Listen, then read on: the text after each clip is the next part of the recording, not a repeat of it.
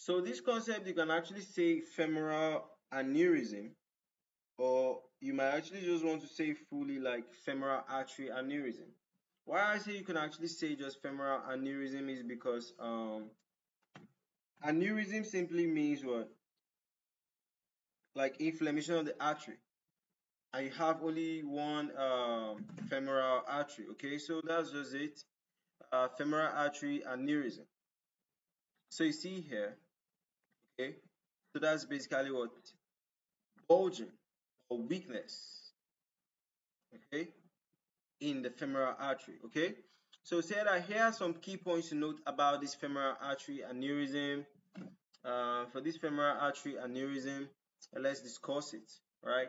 For the definition, say that this is femoral artery aneurysm is a weak or bulging part of your thigh's femoral artery, okay? Now, this condition can cause a lot of blood loss if the artery actually ruptures.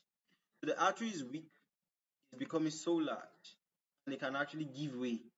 Do you understand? So when it gives way now, it can cause what? A whole lot of blood loss, because this is a major artery in the lower limb. Okay, it's a major artery in the lower limb. So aneurysm can be repaired with a surgery, which usually has good outcomes. Right? This condition is rare, and men and people assigned male at birth over 70 years are most likely to get this type of aneurysm. Okay, you can say it can cause a swelling in the thigh. It can cause a swelling in the thigh. So atherosclerosis, high cholesterol levels, smoking, high blood pressure, and infections can increase your risk of what? Getting a femoral artery aneurysm. Okay, you may not have symptoms, but the most common symptoms is unexplained pain below your knee. All right, having so much pain.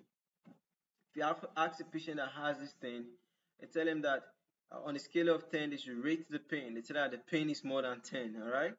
So tests to diagnose this femoral artery aneurysm include things like ultrasound, CT scan, MRI scan, and what?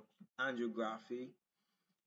Surgery is usually needed to treat femoral aneurysms, and your surgeon may replace the artery with a graft or might create a root around the aneurysm.